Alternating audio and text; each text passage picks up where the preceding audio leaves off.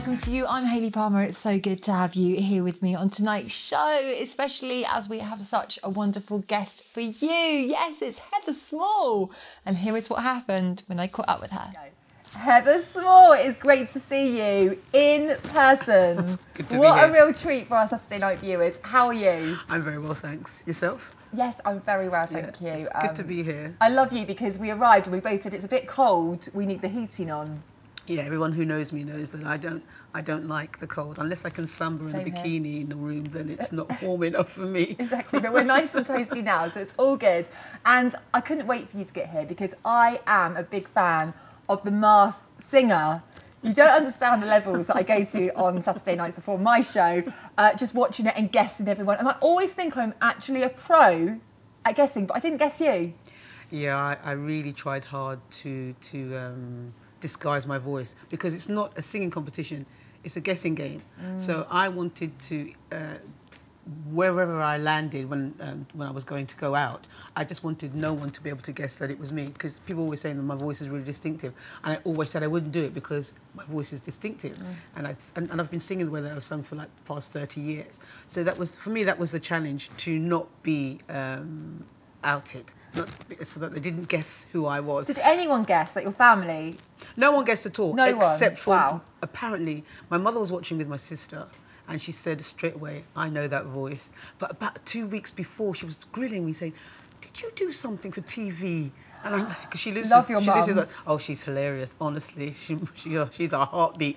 And I call her the bloodhound, because nothing gets past her, absolutely nothing. So she said to my sister, I know that voice. And she's heard me sing Crazy before, so she knew, but she was the only one who guessed. And like I said before, you know, you can hide everything from most people, but not your mama. Not your mum. Mum's Not your mama. And what was it like?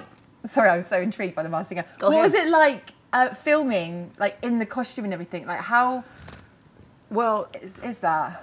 you know, there's deep undercover secrecy. Oh, okay. Nobody knows anything, and you have to put on a disguise or mask up, not in your costume, before you even get to the studio.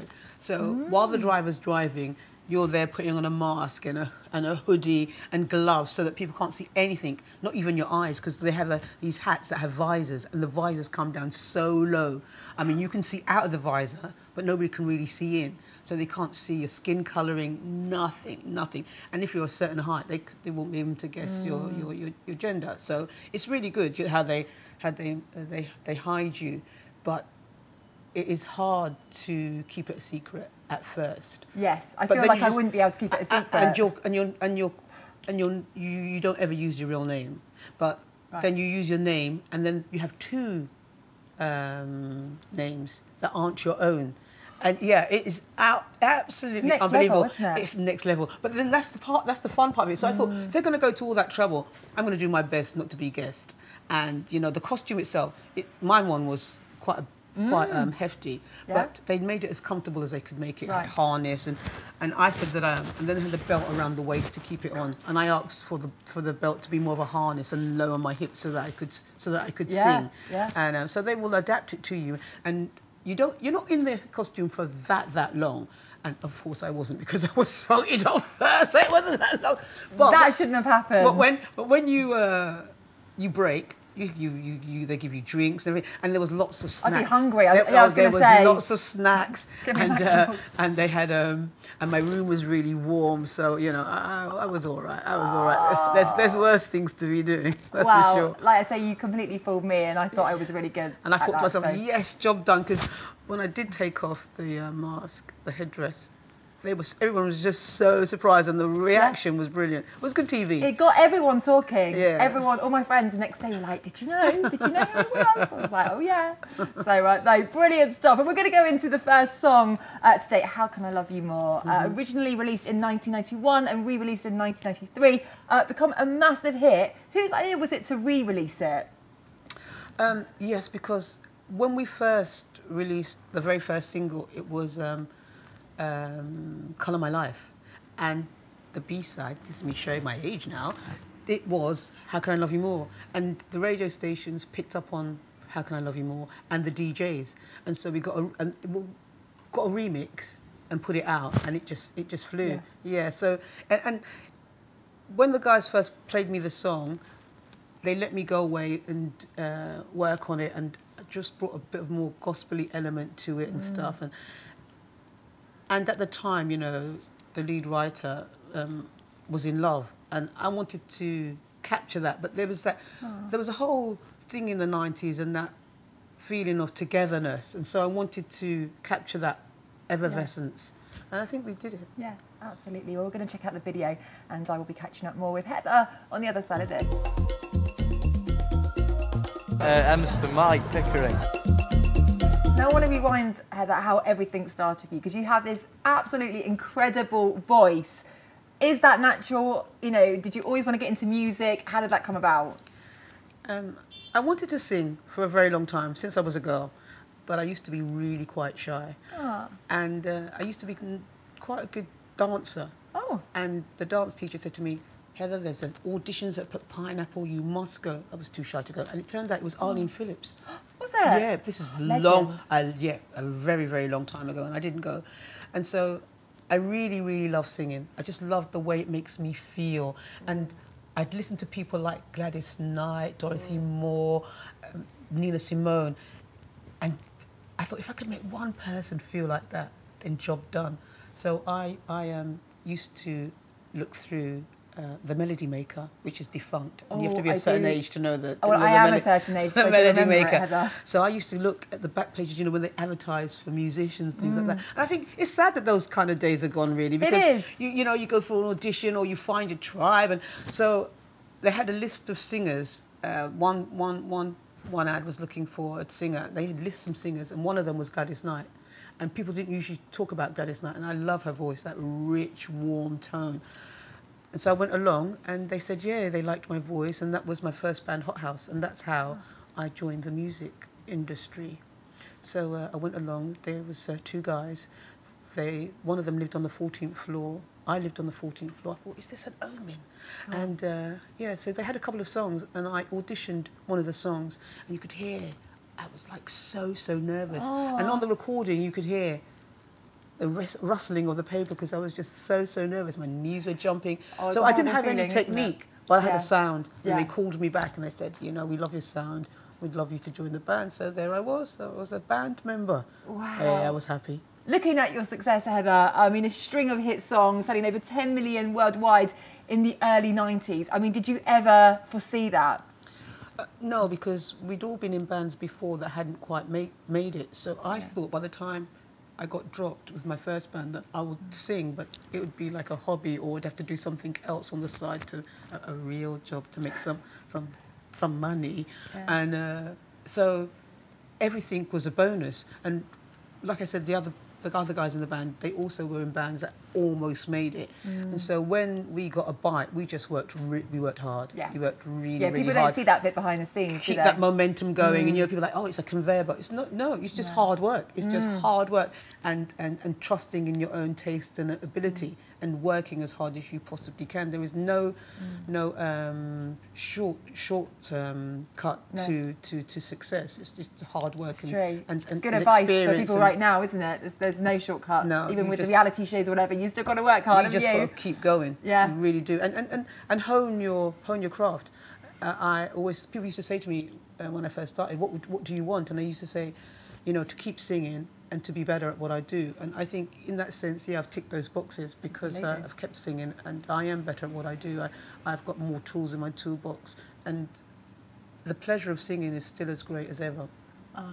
I love that. I mean, I can't sing a note, Heather. You'd be so horrified. I had one singing lesson. No, I'd still encourage you, I'm sure. I mean, if you smiled like that and it made you happy, I can't believe I'm telling Heather Slaw this, but I went to a singing lesson with my friend, and she made us both sing something to obviously gauge what we were like. And my friend went away with Celine Dion to practice, and I went away with Britney Spears, the most basic song, Sometimes. And I just thought, it's not for me. It's not for me. I'm tone deaf, Heather. There's nothing I can do about it. At least you realise there's some people who've still gone on to make a career. At least I'm being honest about it. I'm completely tone deaf. It's never going to happen. But anyway, let's go into the next song, One Night in Heaven. What is it like when you perform this song? I bet everyone just knows the words and it goes crazy, right? Yeah, there's celebration, and we filmed the video in Sijits. So it always has good memories. And as the years have gone on and I've sung the song, I'm able to do different things with it. So this is what this is a nice thing now. I trust my ability. Well, most times when I'm on stage. Before I get on stage, I don't trust anything. I'm totally terrified. What, even now? Oh my goodness! No, it's a nightmare. It's an absolute nightmare. People don't believe it, but I think because you know, it's before you work for a reputation, and now you work to keep that reputation. And my standards are really, really high. So even if other people say, you know, that was great. You know, for me, it has to feel great, and there's so many elements that can change, and you have to be able. But now I've got the experience to grab any element that goes rogue and make it my own. Yes, like it. Well, we're going to play out the song right now. Here it is, number 6 in 1993. Enjoy. One night in heaven, one night in heaven, one night in heaven. We have some questions from some of our lovely viewers. Oh. Melanie has written in and said, what do you enjoy aside from music? I like the theatre. Me too. I absolutely love it. Favourite show? That's quite hard. Book of Mormon is quite good. It's coming back to the West End. It's you know, I am God-fearing. I do believe in, but I think to myself, self-expression is very, very, very clever. I went to see Julius Caesar, and that was audience participation. I went with my son. And I was enthralled. You know, it's I see Beverly in a few things. You know, I went to see her the other day in The Drifters Girl. Yeah, I haven't seen that yet. You need to see that. Yeah, she's very, very good. So yeah, there's some things that there was one that's set in the Congo, and I really enjoyed that. So live theatre, I love it because I'm like a child. I think, what are they going to do next? And you see somebody's talent just there. You could just touch it, and you think they've done all that hard work, and they're taking us to a different place. So I love theatre, and I do love film. So I like but the live performance thing, theatre. I think that's my absolute favourite. That is. I love the whole thing. I like getting the ice cream in the interval. Oh well, I don't usually. You don't have the ice cream. Oh, that's where I'm going down. It's not usually vegan. So, but I would do. There's some vegan ones, but they're all getting a lot better now. I mean, of the vegan chocolates and everything. Yeah. You have to have some willpower. As you eat your weight in ice cream, I'm thinking in the. They're quite expensive these days as well. Like £5 for an ice cream. Yeah, not even in the interval. Save your pennies, haven't you? Yeah, you got to munch it off. I know. But we love live theatre and we love supporting it. Oh, we God, really do. Absolutely, I love it. I love it. I love it. Yeah. Anyway, we're going to go into the next song. Don't look any further. Now, I know that you shot this video in Berlin. Is that right? Oh, yes. And the wall had come down, so it was very, very memorable. And what I remember the most was that there was bits of wall for sale everywhere you went. I think to myself, it might have been like the Great Wall of China. There was that much wall to be bought. So, but it was really interesting. You felt that shift, and it was fun, and I enjoyed it. I enjoyed most of the trips that we took with the band, because we just think to ourselves, it wasn't like our videos was that deep and meaningful. Usually they were just based in nice parts of the world. Yeah. So and it's nice to go away and do what you've got to do, and the camaraderie and the fun that we used to have as a band, you know, in the early days. Yeah. Good memories. We're going to check out the video right now.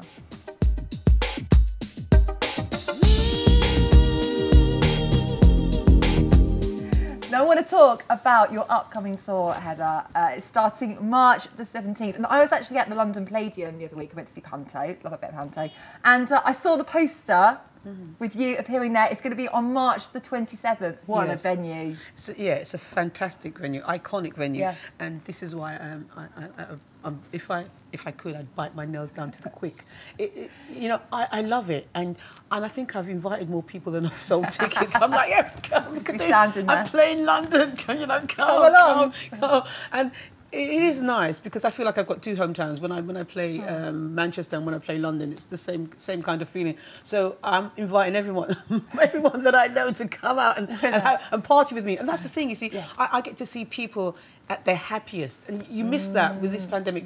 You know, I get to see people at their best, enjoying themselves, and I think it's been so difficult. It has been so difficult that we do need some respite. So I see the tour as some kind of respite, and I want to get out there and get on stage and do the best I can and have people forget their troubles just for like an hour and a half. And you know, leave them at the door, come in, and I know we're going to have to pick them back up when we leave. But you know what? For that period of time, let's totally go for it. Yeah, because music's medicine. It is. And it your is. songs are so uplifting. It a does balm make for you the feel soul. really good. And that's how I always feel when I sing. And then you get an audience that's receptive.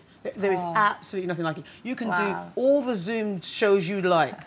There is nothing like a live audience. And this is why we do it. This is why we're performers. Because you need that interaction and that instant interaction with an audience. And I feel when I am singing live that audience participation will elevate my performance because you feed off that energy. Yes. Oh, well, we want to be there.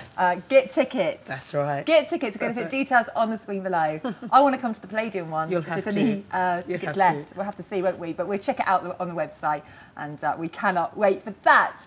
We're going to go into the next song, my favourite, Moving On Up. I mean, this is played at so many different functions, isn't it? And birthdays and everything. Did you ever know that it would be such an iconic song? I think you just record something to the best of your ability. First and foremost, you think to yourself, do I love it? Can I make it?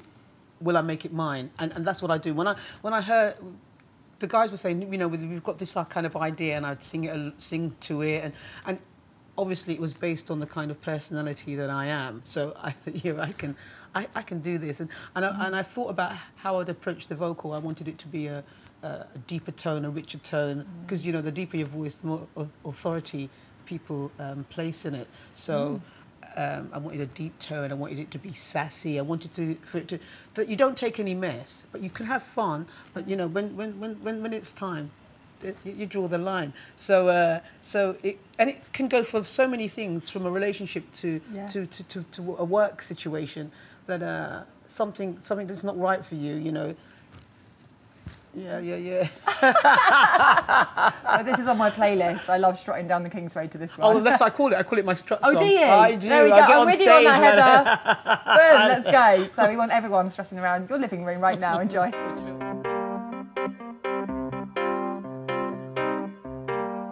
And we've got another question from one of our viewers, Lisa, who says, what was it like when you were a contestant on Strictly? You know, Strictly is a bittersweet kind of experience. I absolutely loved the dancing. Monday to Friday, dance like an angel. On the Saturday, when they had to do the judging, and they could be harsh. They were harsh to a sister. So, yeah, I didn't, and I get really nervous. I get really nervous doing what I do as a singer. So going out, dancing. And I love dancing. Yeah. So when there was, you know, and I still keep in contact with my partner, Brian Fortuna. And a few years back, before the pandemic, the year before the pandemic, I was in LA, and we went to a Latin club. And, you know, he's saying to me, Heather, you dance better than any day that you dance. Any Saturday you dance. Any Saturday that you dance. And I thought, yeah, because I'm just enjoying myself. Yeah, and, you know, I'm not being judged. And I think when I first went out, I had all the confidence in the world because we'd work. And then the comments were just so harsh. And somebody would say something, and then they'd say the exact opposite when we were off screen. Say, no, you did really well. You were great. And so, but and that's the thing, you know. There's they have favourites. And I wasn't one of them, and I knew that. But it was a good experience. It was fun. Lovely costumes. I loved the dressing up. I loved the dancing. It was so much fun. Yeah, but it's just Saturday nights. You asked, I'm telling you. Well, moving on from that. Okay, Thanks for the question, though, Lisa. Anyway, search for the hero. Hopefully I've broken your heart. Search for the hero. Then we've got another question here from Leah that says, were you surprised how many charities and organisations have used this to forward their campaigns? It is surprising. It's humbling. I think to myself, you sing a song and it means so much to you, and you do want to people to understand. You do want them to be able to relate. So, you know, I put heart and soul into the vocal, and I think that came across. You know, I've done a lot with the song and the NHS and lots of different charities, and you feel grateful. You feel grateful that people have embraced it in such a way and that it resonates and it means something to people. Because, you know, you do the song and it's like a three minute pop song, but you want that's people then elevate it to something more and use it for big occasions. Yeah, it makes you feel happy. So we're going to play it out right now, and we will be catching up with Heather for the last time on the other side of this.